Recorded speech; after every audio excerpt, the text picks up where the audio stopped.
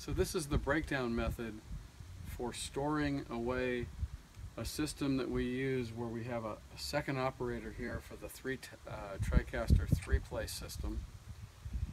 And it's got a keyboard and a mouse, and you got the control panel and the mouse there and another keyboard there. So what we're going to do is show you how to simply package that in, as well as we have our new swing up monitor mount with a new shade option.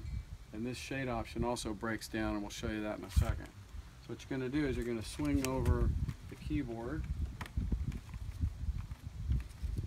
and then this keyboard here plugs into the side, and the mouse also plugs in. So I'm going to wrap the mouse up first. We're going to take off the two connectors for the monitor mount that was there, and that's going to also go in the drawer with the mouse. And this keyboard is going to be hardwired, and it's just going to tuck in right up over the other one, and then just curl the cables right over here in the corner, just like that. And we can slide this drawer in. You're going to lock that right here, and then we just simply lift this off. Set that aside for a second, and then these just swing over,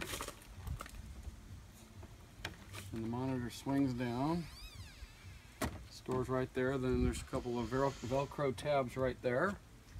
And you'll see the Velcro here, and you're going to place it right on the end here where this little lip is, right up against the upper part of that, making sure that it's not sticking out from the lid.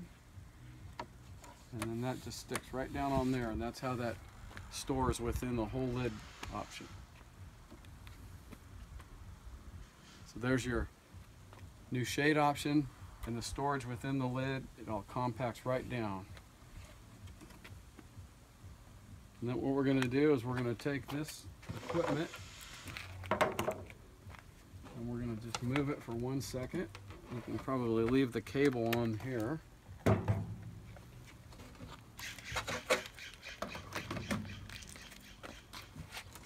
Take our lid, we're going to push it right here, and that's the way to store that. Make sure our Velcro tab is up here.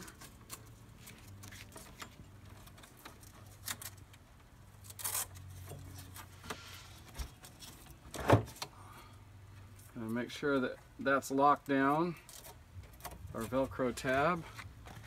And then this one's designed with the back because the leg goes to one side. And we're going to simply drop that on like that. And we're going to latch that down all the way around. Close our door. And then over here,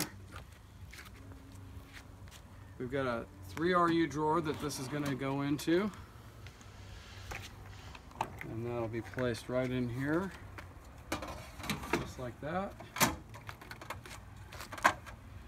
And you've got enough room for your cables and your mouse.